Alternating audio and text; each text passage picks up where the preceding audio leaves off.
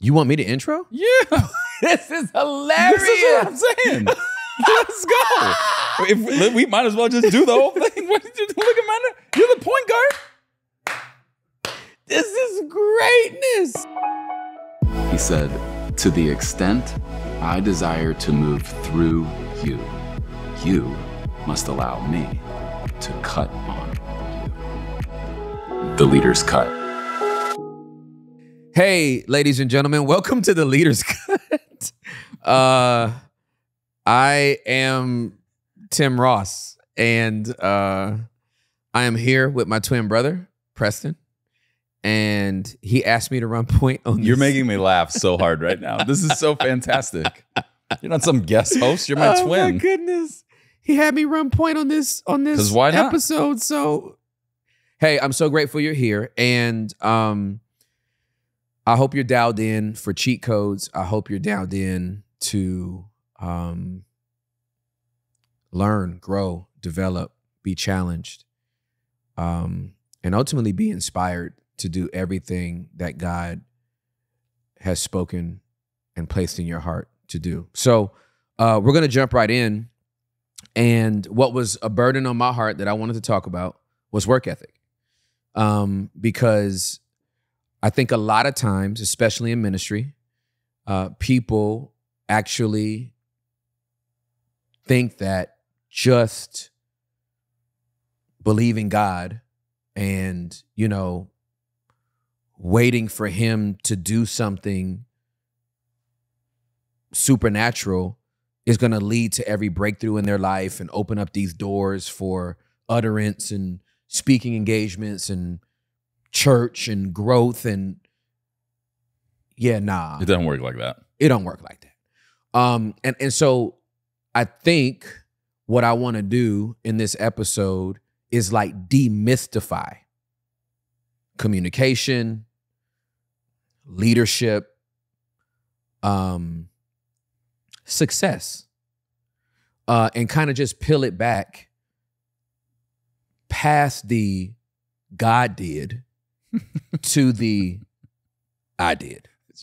I just got a picture of Khaled playing golf. God did. God did. DJ Khaled has one of the most successful lives imaginable for God a DJ. God did. God did. Every time he makes a putt. God did. God did. I love it. So, that's what I want to get into. I want to get into work ethic. I want to get into what it's like to not just reach success, but sustain it. And while acknowledging the God component, that God is the one that elevates, God gives favor, there is a sharpening of the sword. There is a work ethic that you have to arrive somewhere and then stay somewhere over a sustained period of time. Getting there isn't the goal. Remaining there is. Your gift will bring room for you, will make room for you and bring you before great men. Let me just calibrate and say that that's actually talking about a bribe. That has nothing to do with spiritual gifts. We've made that correlation, has nothing to do with it. But since everybody uses it, I just want to at least give you context before we actually pivot from there. So talk to me about that work ethic for yourself. Like, what has that looked like for you? Yeah, I think, so when I look back kind of on my path, I got to watch another human ride their ride, things explode in a God-ordained way right in front of them, and then was sent out to start from scratch. One of the mistakes can be that you're going to make a lateral move. You don't, I was never going to start where that man was in his late 40s. That's correct. That's correct. Because I was stepping in my early 30s. That's correct. And so part of it is just retraining your brain to go, just because someone else is somewhere else. That's correct. That's absolutely It doesn't correct. mean that's where I'm Absolutely. going to start or where I must start. Absolutely. I just have to start wherever God says. Yeah, absolutely correct. And the Lord calibrated me and said, hey, it's not going to start the way everybody expects. Mm-hmm. The plow's going to be in your hands Mm-hmm. for a long time. Mm-hmm. And so you settle in Yep. and say, okay, this is a season of preparation. Yep. When the Lord tells you it's a season of preparation, you have two options. One, to embrace work ethic, Right. or two, Right. to act like it's vacation. Right. You're either Wow. in cruise ship mode or cruise missile mode Yes. when you're preparing. That's right. But if you are idolizing the moment, Yep. I don't know that you'll be ready for it. Yep. Derek Jeter wasn't Derek Jeter because he got an opportunity to play in Yankee Stadium. That's correct. Derek Jeter became Derek Jeter because in the World Series, he did what others couldn't do. Right. And how was he able to do what others couldn't do? He prepared That's right. in ways very few did. That's absolutely correct. So I think I want to hear you talk about, because we started talking about off camera, Yep. using the children of Israel Yep. Absolutely. as a frame of reference. Yep. To go, okay, especially with the younger leaders, in the era of social media, everyone is seeing everyone's pinnacle moments. Absolutely. But none of It's a their highlight- plowing. It's a highlight None of reel. their plowing. Highlight reel. We got all these pinnacles. That's right. No plows. That's right. And so it's going to exactly what you're saying. It's conditioned everybody to just think about the pinnacle. Absolutely correct. And to think it happens in a moment It's never. as opposed to 1,000 moments. Nothing in the kingdom ever happens overnight. Can't find it. So, to set this backdrop, the thing I've been musing over is the children of Israel being promised Canaan, God letting them know it's a land flowing with milk and honey. And the imagery that we've romanticized is that there's several crates of gallons of milk and jars of honey that's already been prepackaged. When the truth of the matter is there were cows littered across the hillside that had not been corralled, and there were beehives dripping with honey waiting to be drawn out, but not without 1,000 bee stings. So when we think about the promised land, this picture of success, we romanticize it to the point that we take out how much work was involved. 100%. I gotta fight for the land, drive everybody off the land, come back to the land, settle the land, Yep. distribute the land, and then start living in it. That's 6 steps right It's there. a lot of work. It's a lot of work. And so I don't think we're doing a good job of preparing people. We talk about the promise, and if you remain faithful, God's going to do it, as if there's nothing for you to do Right. between now and then. And then when you get there, all you got to do is coast. And that's not it. Jerry Rice did not play 20 years without running up that hill in the offseason. Jerry Rice made millions of dollars off of 3 and 5 yard slants. Why? He ran the route crisper than anybody else, which meant whether he was 28 or 38, Mm-hmm. it mattered not. The route he ran, even with a defensive back knowing Yeah. what he was going to do, still couldn't stop it. That's work ethic. So that's what I want to explore and kind of calibrate for what we do in the Leaders Cut. Anybody that wants to cheat code, Mm-hmm. anybody that wants to go, wait a minute, I'm 22 and I can start doing that now. All right, so let's talk about 2008. We meet, we fall in love with each other, and we make a covenant. We're going to read the Bible more than we read any other book. let's break that down and talk about what we believed at the time, that we're supposed to be incredible Bible teachers. Mm-hmm. That we believe God has called us not for a season as young adult pastors to do this and then maybe spin off into business. We feel like we're supposed to be doing this for the rest of our lives. And if we're going to do this for the rest of our lives, first of all, this Bible needs to be meaningful to us. And second, we need to have fresh bread when we step up to communicate, whether it was for 3 minutes Right. or whether it's for 35. The amount of time was irrelevant. Yep. Everything was an opportunity to grow, and every opportunity to grow presents an opportunity to prepare. And so I would say, I'm grateful that I got 7 years or 6 years as a young adult pastor to learn how to communicate and find my voice. But I found my strength at a table with you. Because we literally, there's zero exaggeration here. We would literally sit, for our average lunches, they were 3+ hours. Yeah, for sure. I mean, every time. Yeah, three and a half, easy. There were 2 books on that table. That's absolutely correct. Every single time. And the amount of ping pong back and forth. That's right. I learned how to hear. Yep. I learned how to speak. Yep. I learned how to dig. Yep. And I learned how to be prepared for our lunches. So long before we had a mic in front of our mouth, so to speak, Right. where a bunch of young adults were listening. Yep. There was one listening. There was one at the table listening. That's right. That's exactly right. And I'm sure you did, because you don't just show up to that lunch with fam. things you found in the book that Nope. the Holy Spirit showed you. Yep. If you haven't been pouring through it, That's exactly right. Monday, Tuesday, Wednesday, That's Thursday actually- to get to Friday. That's exactly right.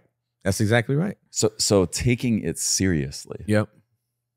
is a huge deal. You Yep. could make the case, well, only Tim is going to see this. Really? Nah, fam. Because I felt like we had a third sitting at our table Oh, buddy. watching and testing. Absolutely correct. Not just enjoying our testing. Yep, absolutely. If you're going to be one book men. Yep. All right. So talk to me about what your preparation looked like and if it's changed, what it looks like now. Because we're talking about 2008 and now 2023. So what did it look like then? And if it has changed, what does it look like now? Yeah. Well, And let me say one more thing, because a lot of people ask me about my prep time 27 years in, right. and it is not the same as my prep Because time. tens of thousands of hours have been logged. That's exactly right. So talk to me about then and now. Yeah. Well, if I were to look at it like a pilot, Mm-hmm. your first 1,000 hours, let's say, if you're going to be an instructor, Mhm. there's a ton of learning. Yep. But the best instructors have 10,000 hours. You Yep. get to 10,000 hours of instruction of flight time. Yep. You can fly the airplane with your eyes closed. Yep. For sure. I mean, literally. Yep. So it's much easier to do the same thing 10,000 hours in as it was the first 100 hours. Yeah, for sure. So I would say it was a lot more laborious back then. Mm-hmm. It was a lot harder. Mhm. I would have to dig. Mm-hmm. For sure. Absolutely. You know, I'd have to get through for every, let's just say 3 verses that I felt something, the Holy Spirit would illuminate something for me that I shared with you. I mean, it wouldn't surprise me if I had spent about 3 hours. You know, I mean, it was just With 3 verses. for 3 verses Yep. that I got my bell rung Yep. with, that it was 3 hours of just pouring through scripture Yep. and commentary. So in the early season of walking out our calling, there's just a lot of logging time. Yep. You're learning, Yeah, for sure. you know, but then you fast forward to where we are now. You've put in so much time. Yeah. You've read that chapter. Now, back then, it was probably the 7th time I had read that chapter in scripture. And now, 15 years later, Right. I don't know. Yeah, exactly. You We've know, lost count. Right. I used to actually remember that one year. I mean, we put in like 10,000 chapters between the two of us. Uh-huh. Remember that one year? Oh, yeah. It was insane. Yeah, Like for sure. it was actually Uh-huh. insane. We were that one year. excavators. It was crazy. Yeah, we were excavators. And I was like, you know what? I'm just going to put a mark every time I read the same chapter. Yep, You know? yep, I remember And it that. just got where it was like, right. You're going to start crossing out scriptures at that point. You get through James. Right. 6 straight times. You're like, I'm not going to be able to remember for sure. all this. But it was about logging time. Yep. You know? Yeah. It's the world might say paying your dues. I don't think that's how the Lord says it. I don't think we're earning anything. I think we're learning everything. All right. So for me, when I first started, because the Bible's always been a pickup, pop-up book. So when I first started, I was so desperately afraid of like getting something wrong, like saying something, like the Bible says this, but then I said something that don't mean. So I was with a Thompson Chain Reference study Bible and a Strong's Concordance, and the only commentary my dad had back then was Matthew Henry. So I was left with the longest-winded commentator that I knew at the time, right? And as long-winded as Matthew Henry was, there was gold on the way to his points. It was archaic in its verbiage, but there was gold on the way to his point. And I learned to slow down and not rush to get to my point, and that I could pick up treasure on the way to the treasure box, right? It's like following a trail of money to the money bag. That's great. right. So when I first started, I would write out the whole message, and then I would get up and rehearse the message over and over and over again. Because I'm not good with manuscript. I'm not good with having to refer back to notes a lot.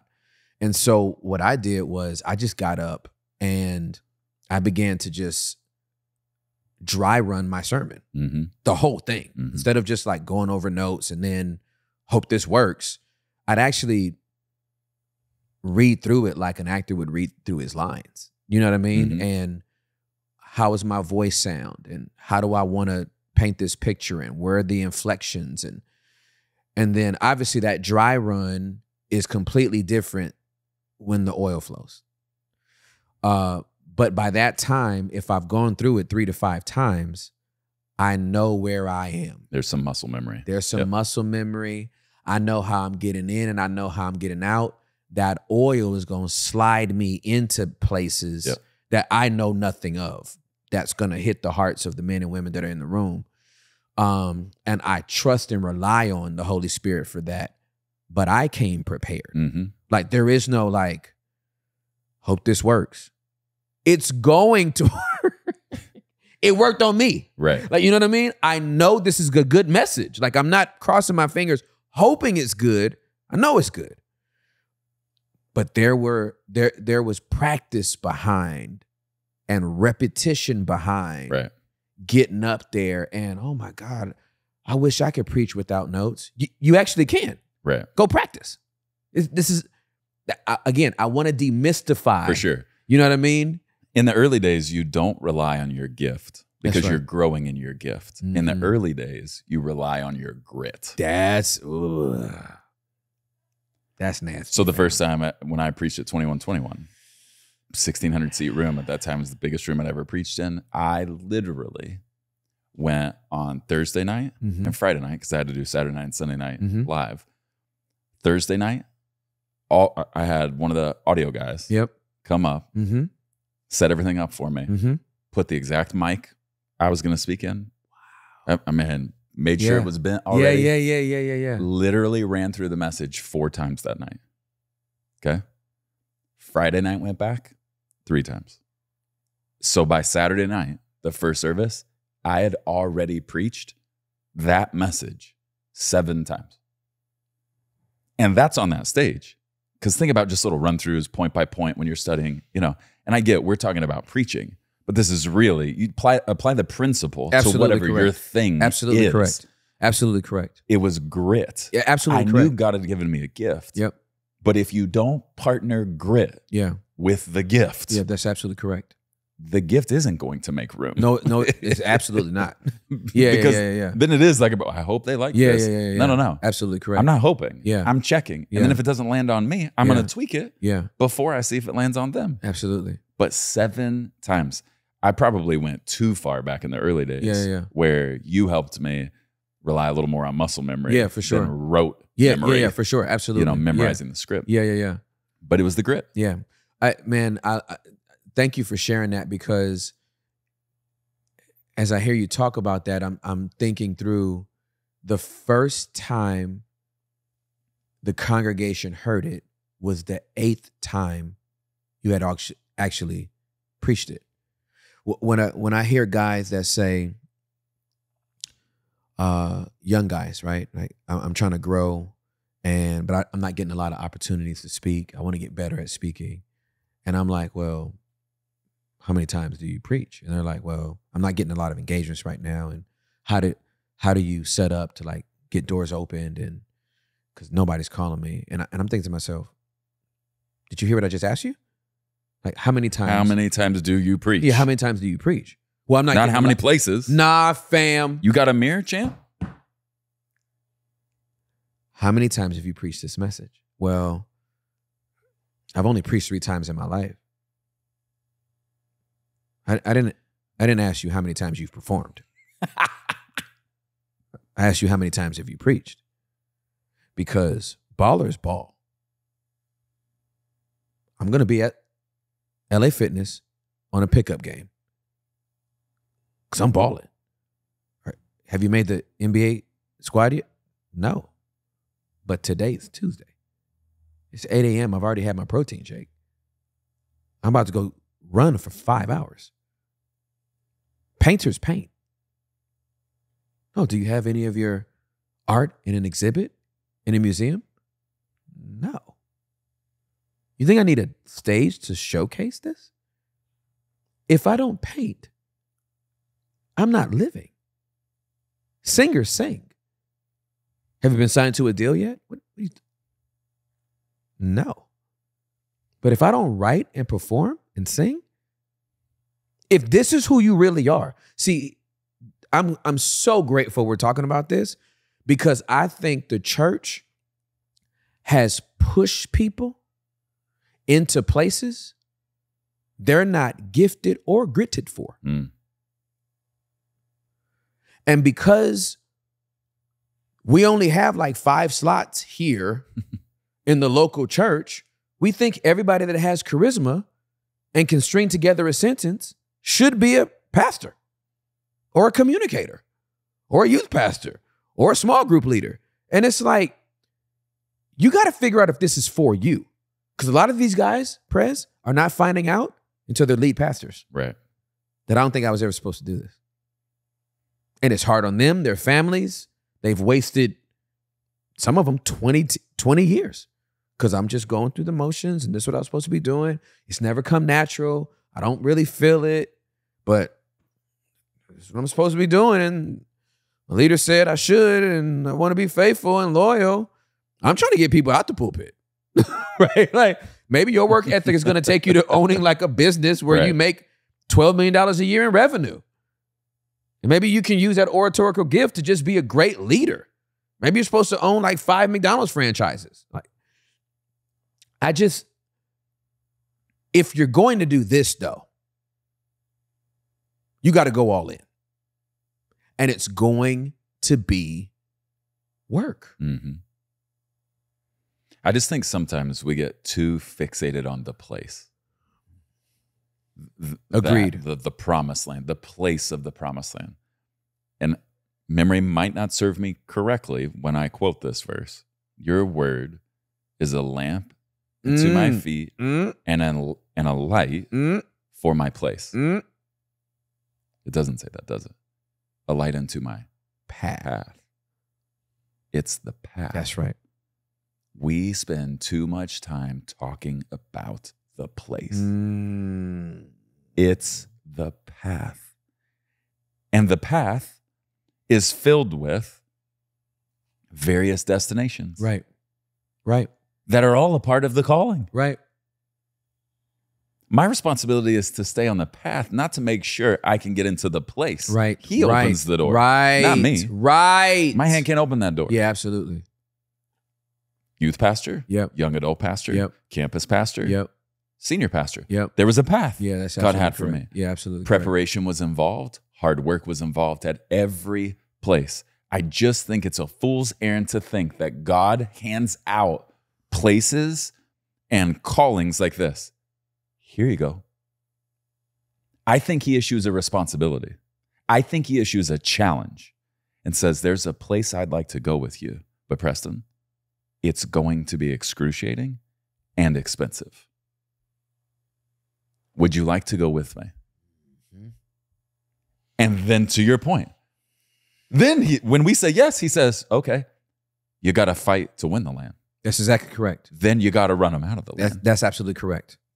He literally correct. starts. Yeah, okay, bro. Well, then here's the path. That's absolutely Paths correct. involve steps. That's absolutely correct.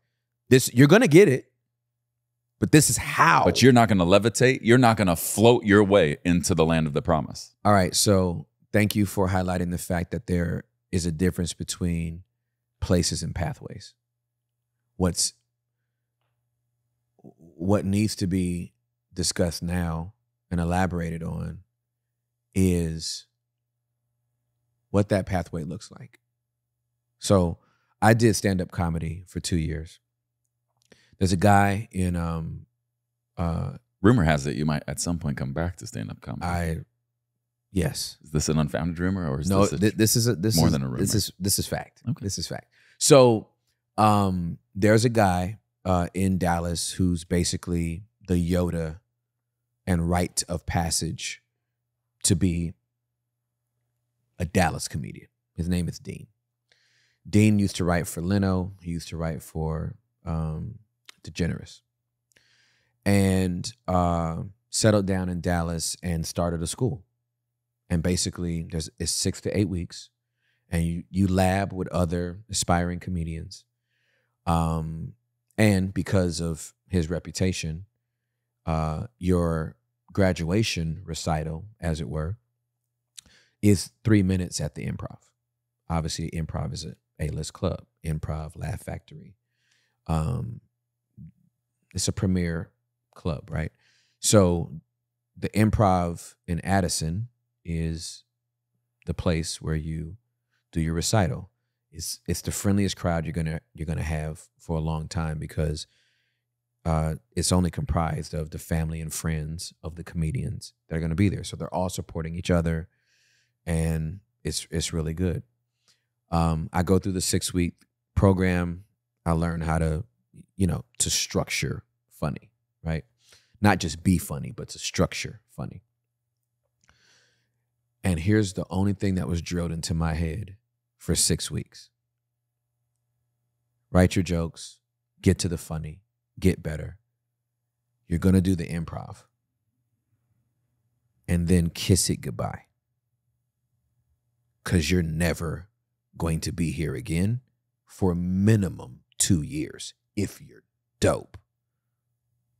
It's going to take you 2 to 5 years to get back to the improv once you're done with graduation. I think that's very important to say. And it's a recall to what you said earlier about you being sent to plant this church. 100% I was about to connect. I mean, you left the improv in South Lake. But kiss it goodbye. Right. Not going to be preaching to 40,000 people a weekend. Your first month out the gate. Right? So preparing people. Right. Because once again, social media is giving you a highlight reel of the places. Right. And not preparing you for your pathway to get to whatever place he wants you to be. Oh, let me look right in this camera and say, if you have a bucket list of places that you want to preach, I beg you to rip it up now. Because you will loathe the pathway God puts you on if you already have a list of places that you want him to place you in. So please just throw it in the trash now. That way you can be blissfully surprised to the doors he opens, as opposed to a little bit disappointed that he hasn't opened the doors that you desire to be in. I just want to put that out there for whoever needs to hear it. All right, so there's a difference between the improv. 100%. And we've seen so much disappointment expecting improv to improv. And God's process never involves going from Laugh Factory to Laugh Factory. It's Laugh Factory to give us a glimpse. Yeah, absolutely. I want you to see what's possible. I'm going to give you a glimpse. This is possible. For the days you want to quit. Yeah, absolutely. I'm going to give you oil for that stage. Good. For a 30-minute set. Good. And then I'm going to take you from the Laugh Factory to anonymity. A full room. That's right. To no room. That's exactly right. And you're going to have to go build the room. That's exactly right. It's exactly right. Dave Chappelle, he went on his journey. He went on his path. And ultimately gave up 50 G's. I'm sorry, 50 million. I was about to say. Please excuse me. Walked away from 50 million, moved to the middle of nowhere, and is now building a club that seats 120 people for up-and-coming artists to lab. Because when you fall in love with the path and not the place, you just want to stay on the path. Whether I'm preaching to a room of 30,000 or 30, it matters not to me, because I fell in love with the path that God took me on, not the places. When the place is your addiction or your idol, you'll visit very few of them. But when the path... Slow down, fam. Stop playing. When the path... No. Yeah. I said slow down. I am. Just go back and say the first part again. When the place is your addiction or idol. Yes, sir. You will visit very few of them. But when the path is your addiction, as well as the smile on his face, rather than the feet, the place where your feet will be. Yep. Timmy, when the path he has for me is my heart's desire, he takes me more places than I ever dreamt. That's exactly right. That's exactly right.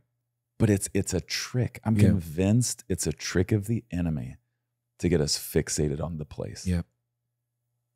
Because then, I mean, how many people have we seen, no matter what field, where it's when God speaks a place, people take it as a promise. Right. The place was never the promise. And once you think it's a promise, some people think you don't have to do anything to step into it. You just have to wait to receive it. Doing nothing is the worst way to prepare for everything. And listen, one of the things I learned about the last 10 years, anonymity is one of God's sweetest gifts. Oh, absolutely correct. Timmy, just in the last 24 hours, do you know, I've seen several YouTubers who, huge channels, like not even in the Christian space, who are stepping out, taking a break, 1 to 2 million subscribers, but it's weighing them down. Yeah. And you hear things like, I can't even live my life. Right. I'm just living from episode to episode. You know, we're living for the channel. Yeah. What I hear when they say that is, we focus so hard on getting to this place. Yep. And now we're here. Yep. We're not on any kind of a path. We are just repeating this thing over and over and over again. It's good. Listen, when God gives us anonymity, we should see it as a kiss on the forehead. Yep. Because once people are watching. Yep. There is more. It's one thing to preach to yourself in a mirror Right. and get better. Right. It's another thing to go preach at a pastor's conference with 4,000 in the room. That's exactly right. That's exactly right. And so whatever period of time God gives you to prepare, steward it well. It's really good, bro. Oh, it's so good. And That's enjoy so good. not being at the improv. Yeah. Enjoy it. Yeah, bro. And get around a few people who That's see right. the improv as a curse for a little while. Exactly They hate right. it. That's exactly right. And then it will calibrate you That's just exactly to go, right. I just need to wake up and enjoy God's process and God's path for my life. Yes. Rather than curse it. Yeah, bro. Yeah. So I did the improv and that 3 minutes went by fast. And it always does. I haven't been back to the improv. I did, I did the singles conference and the youth group. And I was working at Nissan at the time. And I remember doing comedy for the most stuck-up group out of the entire corporation, which is the financial analysts. I had to do comedy for them. I think they laughed 3 times in like a 15-minute set. But it made me fall in love with the process. That's what Rogan's in love with. That's what Chappelle's in love with. They're in love with the process. Right. Like all of their success has endeared them to the path, not made them idolize the place. And the same thing has happened for us, where I know I can say for the 7 years at Embassy, and I know you say for the years that you've been at Pillar, 10 in now, that it doesn't matter who's here. Right. As long as he's here, that's all I care about. This attendance number could ebb and flow. My identity is not found in, oh, we just hit a new watermark, or, oh, we're 2 feet below the last watermark. I wonder what I'm doing wrong. There's an ebb and flow to the body. A healthy body eliminates, right? A healthy body takes in and a healthy body releases. That's what a healthy body does. I always tell leaders, if it's hard to get out or it's running out of you, it's unhealthy. But if it's just flowing out, if it's just flowing, it's supposed to happen. People come, people go. You breathe in, you breathe out. You take up and you let go. Like that's the rhythm. But if you're not working on you in that process, I remember when I wanted to take the negotiating class. You were an elder at the church at the time at Embassy City, and I know for sure one of the elders was perplexed, like, why? Like, why would you even, you're not going to a leadership conference to hey, I want to go to, the global leadership conference. I'm like, I want to take. I remember. I didn't understand. I mean, I trusted you, but it seemed so random. Now on the other side, it was genius. Wisdom is proven to be right by its results. But I was that insatiable appetite to learn and grow. I had no idea how much getting trained in the art of negotiations was going to help me as a leader of a church and prepare me to transition the church that I was leading to new leaders and get a whole church on board in 90 days.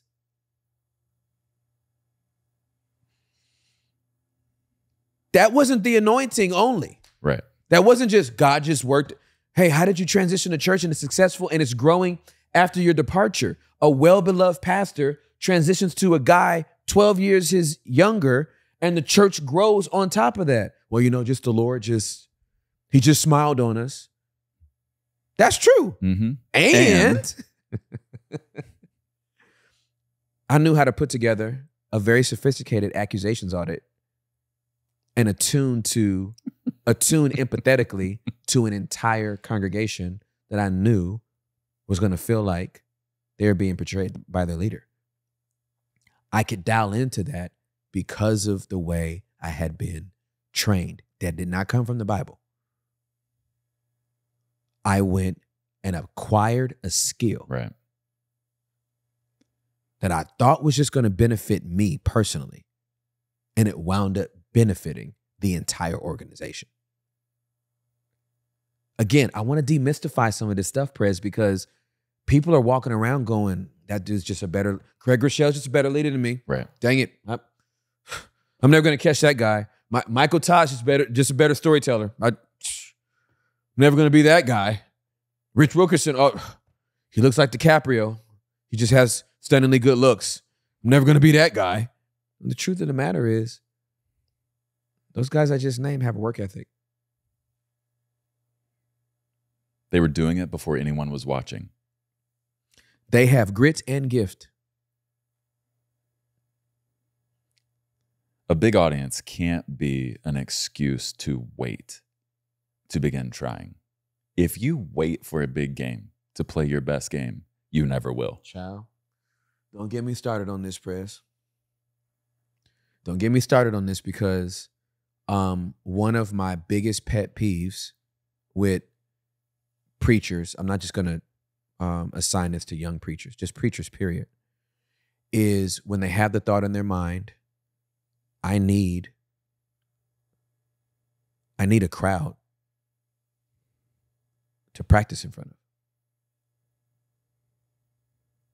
That's malpractice. When I hear a guy tell me, yeah, I'm trying out a new sermon, see if it works, I'm practicing more. At a conference? On a weekend service? To your youth group? To your young adults? To this small group? Fam, I call that malpractice. It's too late. You need a fully attended stadium to practice? That's malpractice. I don't want you to try out your sermon on me. Thank you, Holy Spirit. Well, we have multiple services, and usually the first service is where I just kind of work out the loose. So that first crowd doesn't matter? That first crowd is where you work out the kinks? That's malpractice. You just said that a third of your services are the guinea pig to button it up for the other two? If the shoe fits, just wear it, dog. Like, everybody has to matter. Where do you practice? You don't practice on game day. You don't practice on game day. You run your practice sets on off days, not on game days. Here's the reality, though. Especially in the early days, there's no such thing as an off day. That's really good. That's the principle. That is the principle. Until off days become your game days, That's it. you will never see oil on game day. Ooh. That's the principle. Yeah. Yeah. Are the people so important, Preston, that you'll spend 10 years preparing to lead them? Or will you wait to do the things you know you need to do to be prepared on day one? If you do, you won't make it to day 1,000. But if you spend the next 3,650 days preparing for day one, I'll give you access to oil.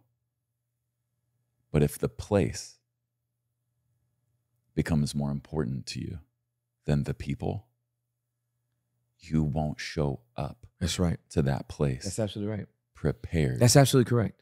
For the people. That's absolutely correct. And I can't use you. Yeah. I can't, Preston. You'll visit. Yeah. but you won't even make it through victory. Remember, stage 1, you got to fight them out, run them out. That's exactly right.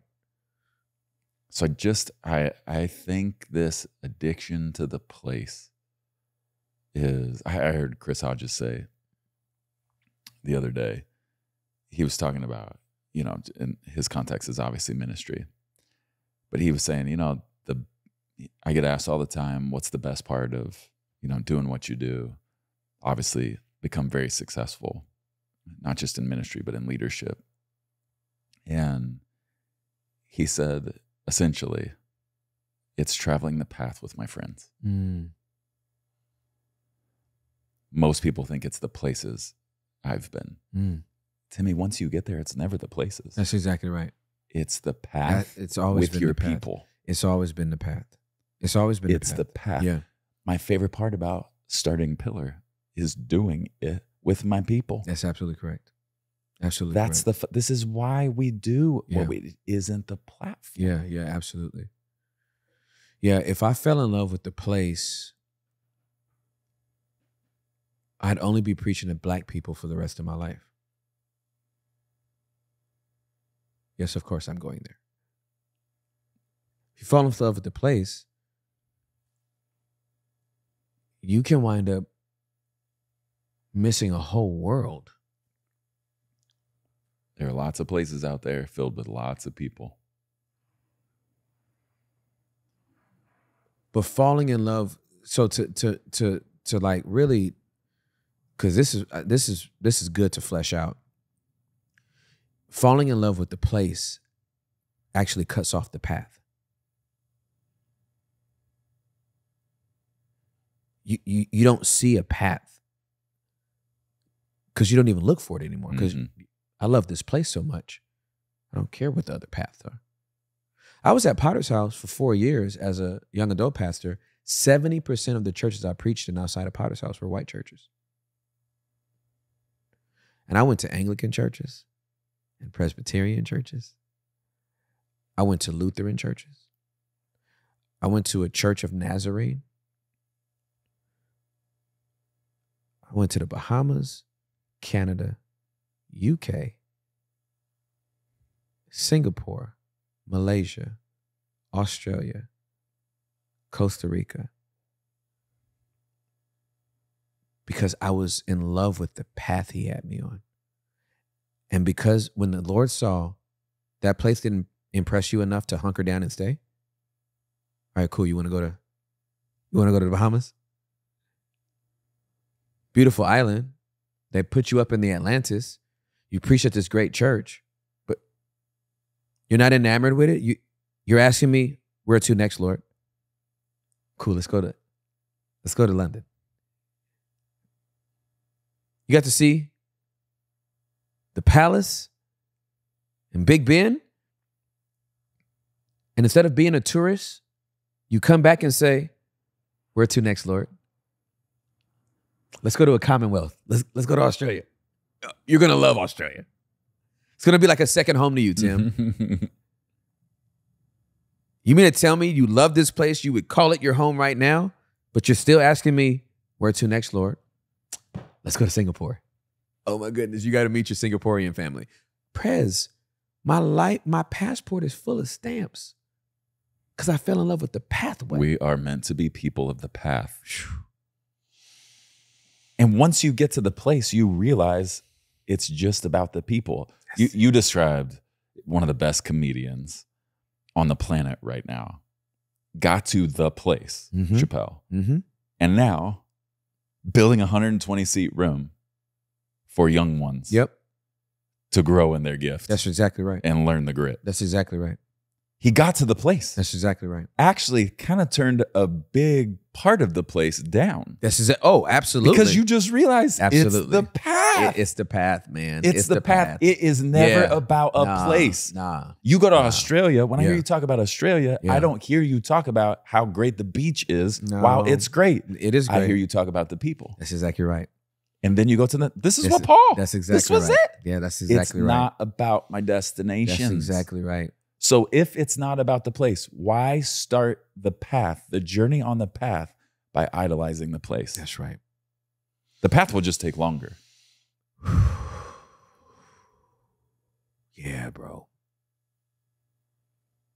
Yeah, bro. Oh my God. I know this is helping. What did the children of Israel do? This is a cheat code. They got so bothered about the place they were in because the place they were in wasn't the place they were promised. And so they said, we'd rather go back to the worst place. Timmy.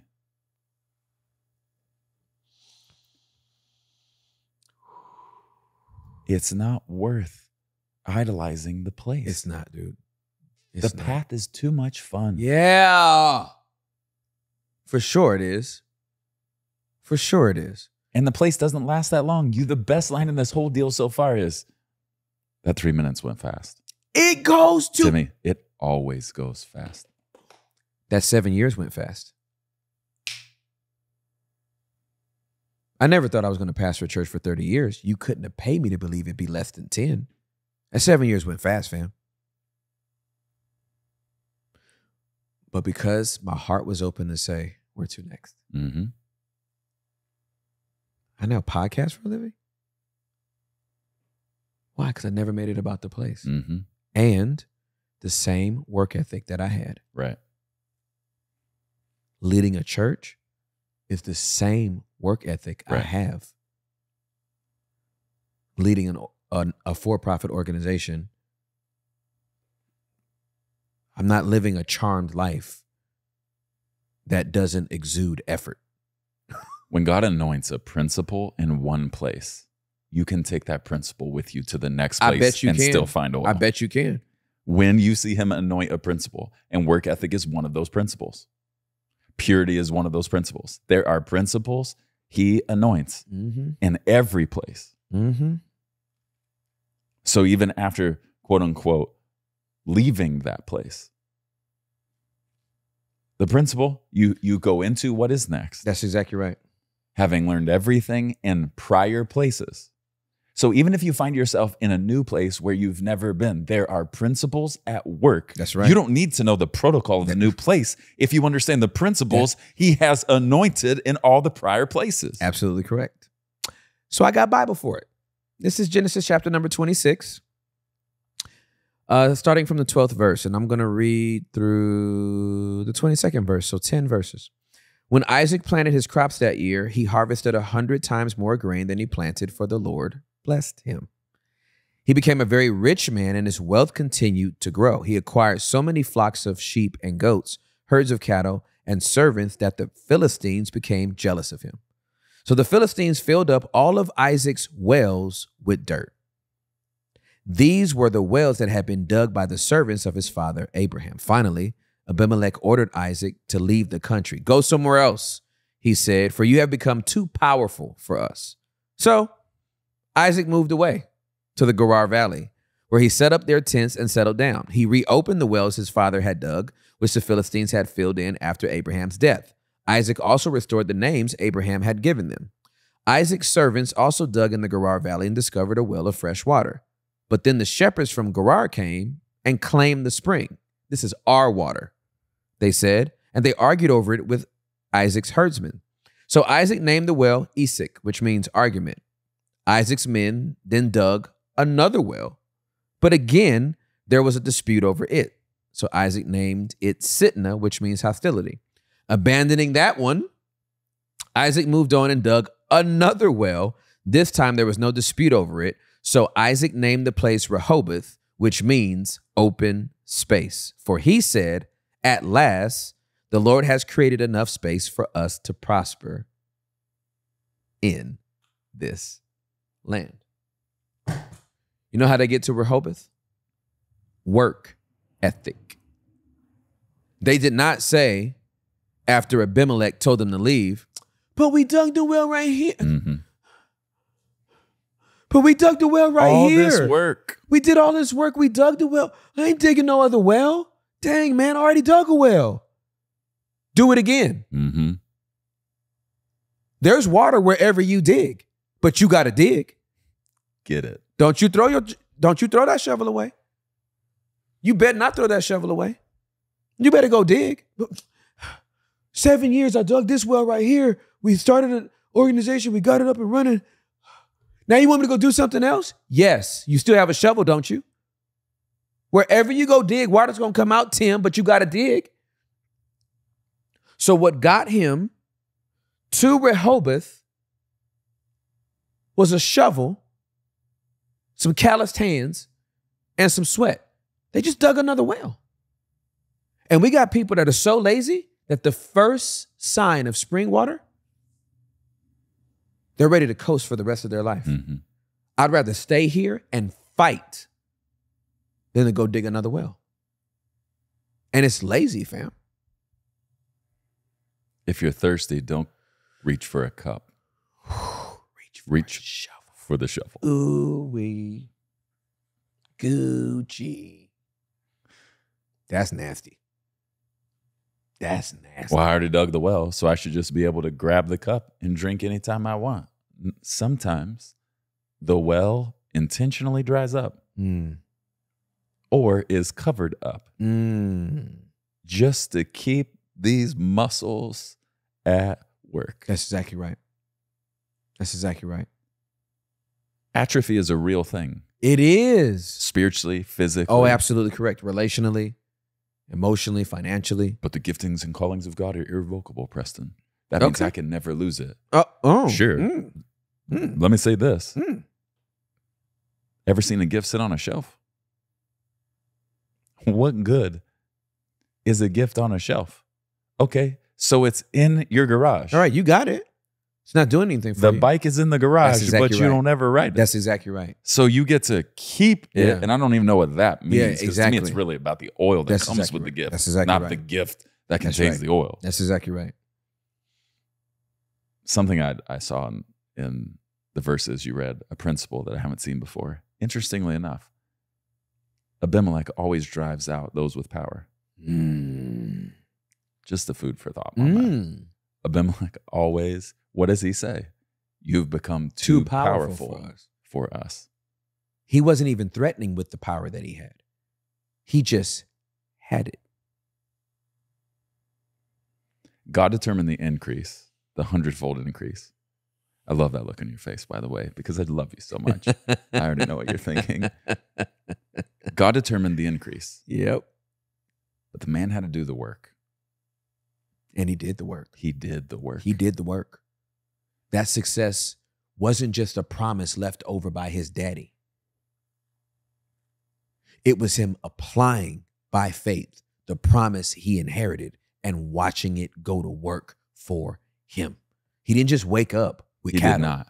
He did not just walk it out. No, he worked it out. He worked it out. With fear and trembling. Yes, he did. We work it out. We don't just walk it out. That's right. We do walk by faith, but we work it out. That's exactly right. With fear and trembling. That's exactly right. We can't just sit. No, we cannot.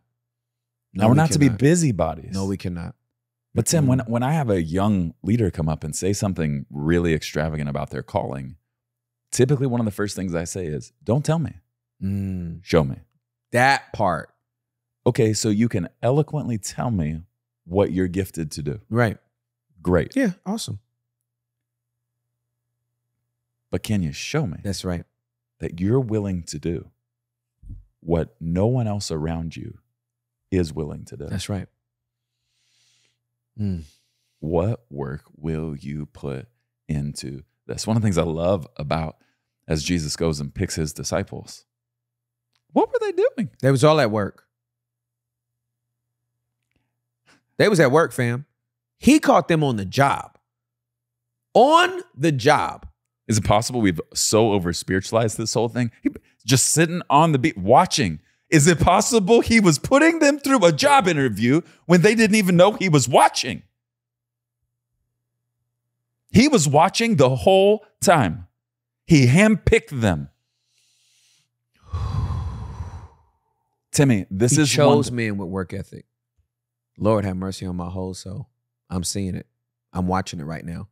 He's never, about to use some batting, never not watching. That's exactly right.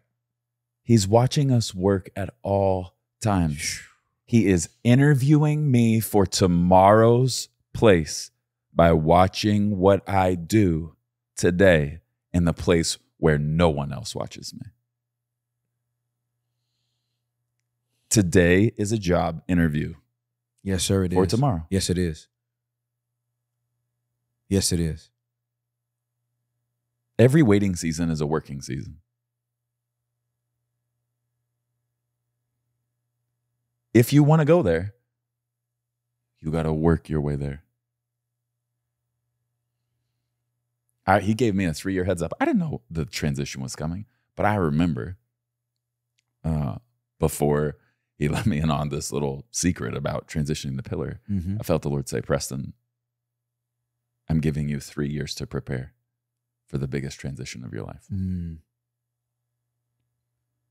That sentence, Tim, is one I will take to my grave. Because it wasn't a statement, it was a principle. He gives us a heads up. Yes, he does. So when he gives us a snapshot of the place, great. Yeah. But I don't want to celebrate like I'm already there. Right. So you let me stand on the stage of the Improv, great. Right. Okay. Exactly. You give me a picture of the place. Right. I get a snapshot. Yeah. Okay, great. Then you give me time to prepare, which is a test in and of itself. It is. It really is. Once I tell you it's coming, what will you do until we get there? That's exactly right. And one of the best answers is, I will prepare so that when we get there, I don't just visit there. I can steward whatever you want me to do there.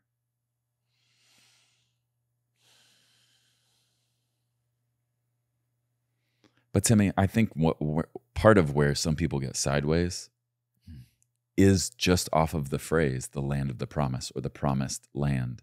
They fixate on the promise. Correct me if I'm off here, okay? But for me personally, when he told me at 18 that Scottsdale was the place I would, by the end of my life, after serving more than half of my life in this valley, serving him and these people, well, he told me that at 18. Okay. I don't see the place as the promise. I see the place as a responsibility. That's absolutely correct. That's absolutely what it is. To me, he wasn't telling me, I have something special for you. He was saying, I have an assignment for you. And a responsibility. And when we are a little less mature, we take the promise and we celebrate it. When we're a little bit more mature, I think we look at the promise and say, whoa, that's a weighty responsibility that I'm not yet ready for. I must go to work. Where's my shovel and my sword? It makes me want to preach a sermon, and this would be in the category of a Bishop Jake sermon. I want to preach a sermon one day called "The Heifer and the Hives."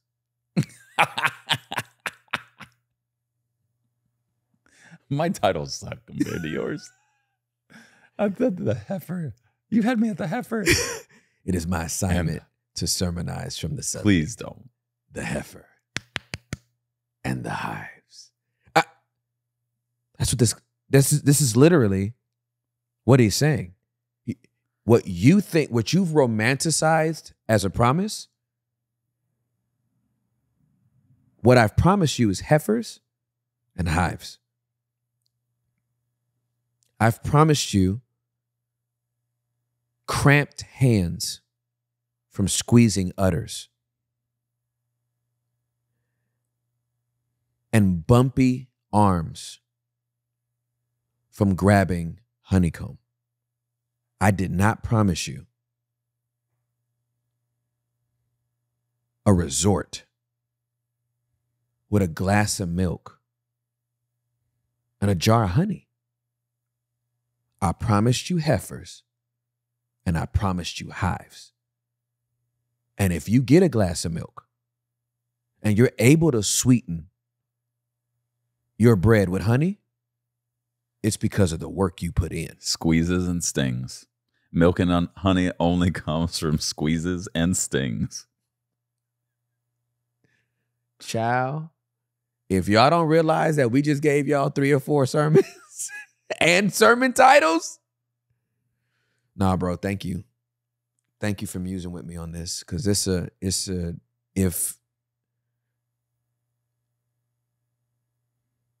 those that are into TLC if you get this revelation, the earlier you get what we're saying, the better your experience and your journey with the Lord is going to be. Because you're not going to be longing for places. You're literally going to be grateful that he's lit up the path that he wants you to go on. And again, Prez's journey is not my journey. My journey is not his. Our journey is not yours. Mm-hmm. Enjoy the path he has put you on. And you'll get a revelation about God that you could have never have received if you would have stayed in the place. On behalf of my twin brother, Preston Morrison, I have been Tim Ross. And until next time, peace.